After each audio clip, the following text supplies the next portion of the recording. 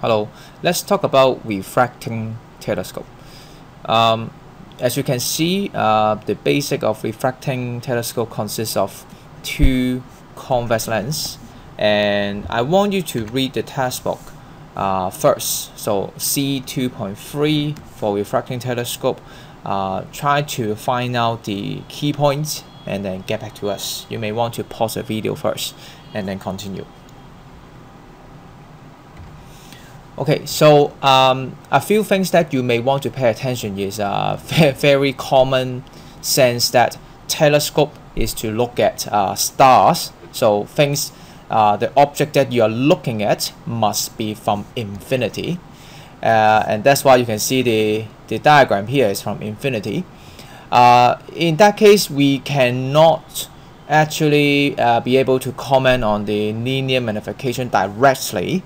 So we will be talking about angular magnification, which is a very simple formula, which we'll be talking about soon.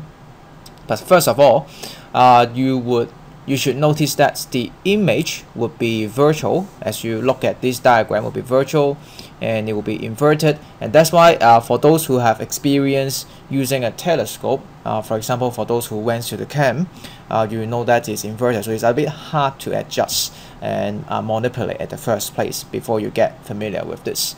And of course, it will magnify at the end. I mean, that's why you use a scope, right, rather than looking at it with your original eye.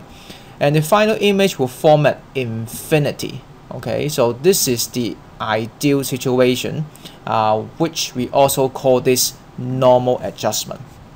Okay, so be careful with the word normal adjustment here, and that means if you recall the word from the previous video, normal adjustment when you're talking about microscope is referring when the image is forming at the near point, which is 25 cm.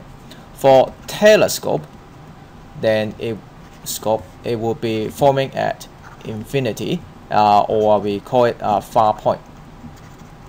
Okay, so this is the so-called normal adjustment for these two optical instruments. For the diagram, telescope is actually much more intuitive and much easier, and you just have to recall that since the object is coming from infinity, and getting through this convex lens, if you recall what you learned in year 10 or just simply revise this year, you know that the image will form at the focal length, FO, focal length, first, for the first image. The final image, since we try to project the image as we call the normal adjustment, we want to project it to infinity, then you must want to put the second lens, that means the eyepiece, so that this first image is right at its own F also. Okay, so then this is a property of convex lens. Things coming from infinity go to F, or things at F go to infinity. That's what we learned in year 10. So that's why you will find out the distance between the two lenses to obtain the image at infinity. The distance between them must simply be the focal length add together. Okay, so this is a relationship that you would need to use. And again, I really want to remind you again, the assumption of getting this two focal length add together equal to the separation of the two lenses is only true because there's an assumption behind, is when you form it at infinity. Okay, so that means if you are not forming it at infinity, this should not hold. Okay, same for the angular magnification.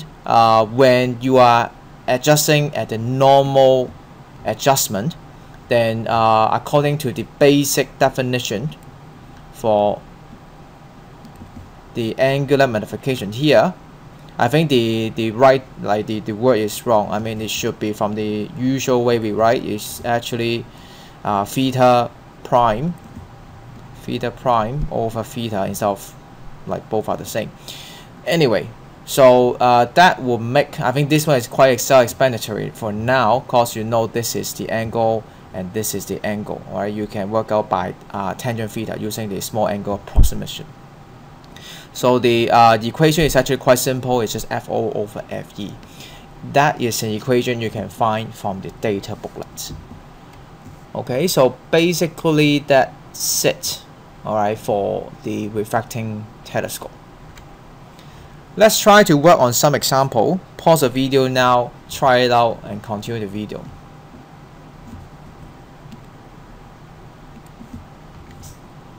Okay, so what you have here is, like I said, there are basically two usual equations that you will use. The one is mentioned by the textbook and also your data booklet. That is the angular magnification mentioned by the question. So I put down big M here, and that is 70. At the same time, the question also says two lenses are 60 cm apart from each other, and that means FO plus FE, as we understand the diagram, it will equal to 60. And when you solve this by algebra, you should find the answer for these two. Let's try the next video. Next question.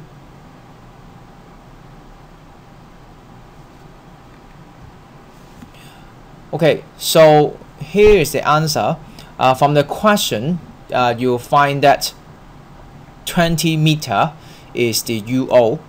As I always said, you should put down the variable symbol next to the number. And 30 cm is the VE, is the final image distance. And they tell you FO and also FE, focal length of both lenses, and they want you to find linear magnification. Okay, so we don't actually have equation mentioned just now, but then of course you can work it out at the end. So one really special thing I would like to remind you here, to emphasize is here, okay, is that this question putting you in a situation where it's quite stupid, that you use a telescope but you are just looking at an object that is 20 meters away from you only. What I mean is, telescope, as we said, we use it to observe things from infinity under normal adjustment. So that means we cannot assume the equation that we learned just now could be used directly. You should be more like skeptical about that. Okay, so what you should be doing instead is, what I need to do is I would want to find the magnification, linear magnification. So this is my first step. I would do MO times ME, because that's how you define magnification of each of them basically, and you multiply them together. And by definition, that is, you can see here V over U negative in general for each of them. But then of course you find out you got UO, you got this one, you got VE, oh sorry, not VO, okay, you got UO and VE. That means you're missing out these two. So like how we did in the previous video for microscope, you would then stop here, but then try to do the blue pen this part first by using Finance formula, finding out VO and finding out UE. That means the other two remain unknown variable, and you should be able to find them by using again Finance formula. Notice that UE is negative, and that is actually fine because you may have virtual object. That means the first lens projected too far, that is beyond the lens, and then this become a virtual object. We talk about it in the first chapter in option C. And that's okay. When you substitute to it, just to remember, you still have the negative here, again because of its virtual object's nature. At the end, you calculate, just substitute, calculate, and then you can find the answer. And of course, if you try to think about this question again, you'll find out the magnification is actually terrible, because this is not even larger than 1, so you're actually making it smaller. and also you're not setting it up for looking at infinity stuff. So it's actually a quite interesting question that you need to realize what happened when you are encountering situation that is not normal adjustment. Let's try the next question. For this question, you may find it from the hard copy of the textbook. You may want to use ruler and pen or pencil to draw it. I can guarantee you that the final image is out of this screen. So pause the video now and try it. Okay, so for telescope it's actually quite easy. What you have to do is they already give you the first image, and apparently these two lines here, you cannot do anything with it for now because you don't know anything about them. So the first thing you want to draw is draw the way that you usually do for convex lens, a horizontal line, going parallel to the principal axis, and then going to its F. How do you determine its F?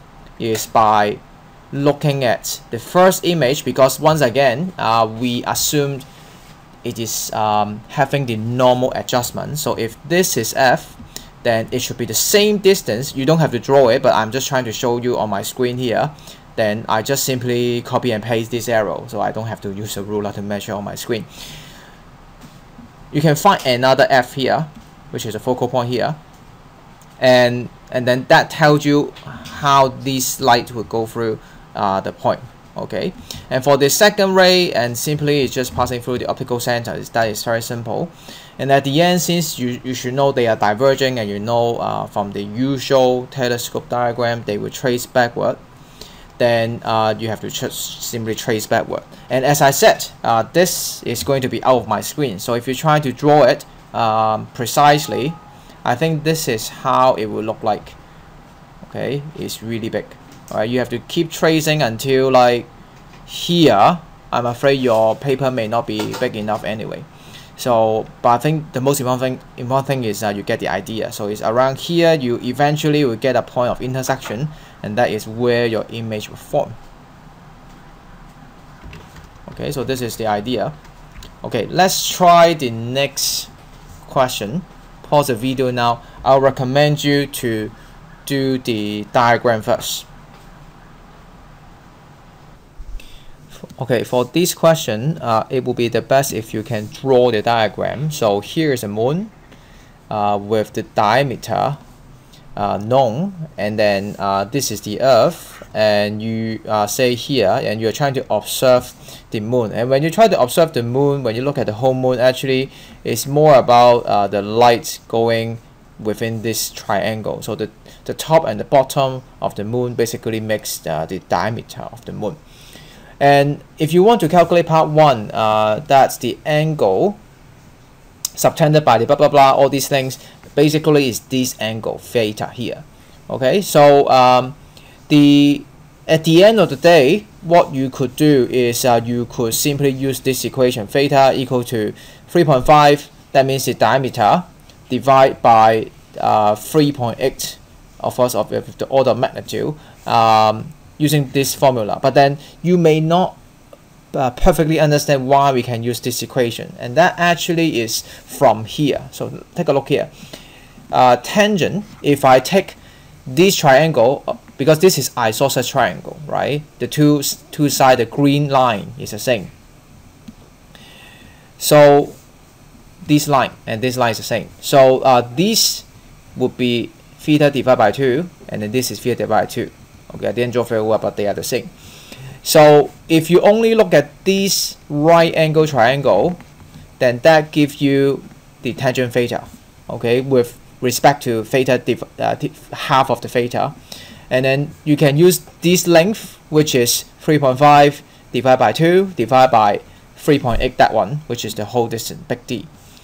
And after you use the small angle approximation, so right here using the small angle approximation, then you can basically take away the tangent and leaving you with theta divided by 2, and that divided by 2 and the other side divided by 2 will basically cancel out. So at the end of the day, you will be just using the whole diameter and then the distance separation to calculate theta.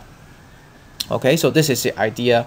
And then if I were you, I saw in past paper they just do this step directly, but I would personally prefer doing it from the fundamental way to do it, to show that you understand the process involved small angle approximation and how you can actually obtain that. And this is how you can get the angle. For part B, they tell you the both focal length for each lens. So simply you apply the equation that you learned in this video, and then you could be able to find the angular magnification. The question in part B is asking you angular diameter, so it's angular. If you recall in chapter 6, circular motion, when we talk about angular velocity, and that would be omega. And for omega, let me pick red color. For omega, that is angular velocity, and that would be in the unit of radian per second. For linear velocity v, that would be in meter per second. So right here, when you see the word angular, that means it's in a unit of radian also. So if you somehow try to calculate how many meter, you are in the wrong direction. Okay, so the question is in itself is actually quite simple. Since you know it's 30 times for the angular magnification and you have the original angle, you just have to times 30 and you can get the final answer. Let's try this question.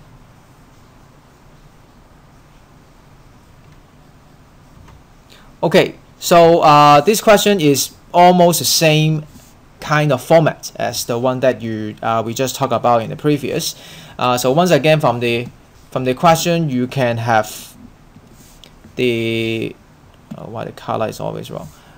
You can have the angular magnification by using the formula, and then you get to find out it is 4 because it's 80 and 20 cm. And then for the angle, this time I will skip the steps. I mean, just now I told you that it would be theta divided by 2 using a tangent, and at the end of the day, the divided by 2 will cancel out. So if you try to draw the diagram again, it will be 65 divided by 2500 because it is the distance of the height and also the distance between them. Okay, so again, since the magnification is 4, then you times 4 and you find the answer in radian. This is the last question in this video, so pause the video and try it first. Okay, so the next question would really need to understand very well, and it's different from the examples that we did just now. So the first information that they tell you is that for this refracting telescope, they have the two lens separation to be 60 cm. So the first thing I will put down is FO plus FE equals to 60 cm. And they also tell you that the eyepiece is 3 cm, so 3 cm for FE. And simply from at this point, by doing a simultaneous equation, you can already find out the FO equals to 57 cm. Okay, of course, I assume this refracting telescope is working at normal adjustment right now with such configuration. So looking at the object from infinity. Okay, so now what is said is the eyepiece somehow has to move backward 1.5 cm away. That means this side, if I say this is objective lens, this is eyepiece, moving backward away from the objective lens, you should draw this diagram by 1.5 cm. So that means originally 60 cm, now it is 61.5 cm away from each other. And it says this is because now we want to look at to find a clear image for something that is with a finite distance away. That means it is no longer looking at infinity object. Okay, so then we have to readjust the telescope again.